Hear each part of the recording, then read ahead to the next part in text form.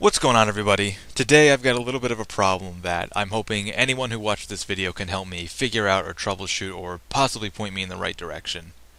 So a little over a month ago I bought a HD PVR, an AVerMedia, and it came with software TotalMedia Exstream 2. Now, on day one of unboxing and opening this hardware and software and installing the software and hooking up the hardware to my computer, no problems. It recorded day one and I was having no issues. Now, maybe a month later, as of 2 days ago, it suddenly stopped working. TotalMedia Extreme 2, the program is still working, but when I open up the capture module, I get nothing but a black screen. And I have no idea what I've changed. I've tried uninstalling the drivers, uninstalling the software, reinstalling the software, reinstalling the drivers, unplugging the AVerMedia, replugging it back in. I have tried resetting my computer to an earlier date, uninstalling the software, uninstalling the drivers, reinstalling the software, reinstalling the drivers. I have tried uninstalling any applications and any programs that I've installed over the last month, and then reinstalling the drivers and reinstalling the softwares. I've tried uninstalling, and I have done this every single system update for my Windows 7 over the last month, and still nothing. And when I plug in my AVerMedia, it tells me it's all set, it recognizes it as a capture card, it knows exactly what it is, everything seems fine. When I go to the capture module, I get nothing but a black screen.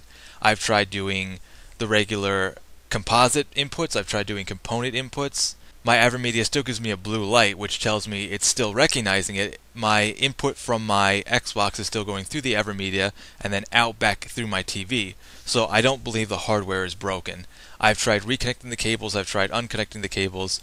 It seems to be a software issue. I've nailed it down to a software issue. I really don't think it's the hardware. So that would lead me to believe something has changed in between the time where it was working and it wasn't working, but I've tried everything I could think of, like I said, uninstalling drivers, reinstalling drivers, changing system updates, uninstalling everything I've updated, taking out every single update, putting in updates, checking driver updates. I've tried everything and nothing is working.